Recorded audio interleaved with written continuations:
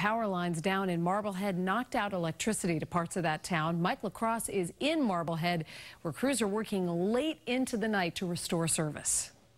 Strong winds from the storm took down tree branches, which knocked out several utility poles here on Elm Street. Marblehead Municipal Light is in the process of replacing those utility poles to get the power back on. But look at that.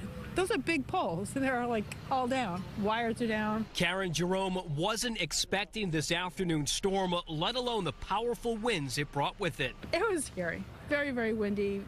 The umbrellas were flying around in the backyard. The chairs were flying around the backyard, and I didn't expect it. Jerome was one of a handful of residents checking out the damage left behind from the storm. Utility crews turned off most of the power to the immediate area as a precaution after the poles fell around 5:30 tonight. Residents say the storm moved in quick. I was coming home from work and I was on Linshore Drive and the wind was whipping up. It was almost like the Wizard of Oz. Didn't last that long. It was a short period of time. And crews are making progress getting those new utility poles in. It still could be a couple of more hours until the power is fully restored. And I can say there were no injuries here on Elm Street today. Reporting from Marblehead, I'm Mike LaCrosse, WBZ News.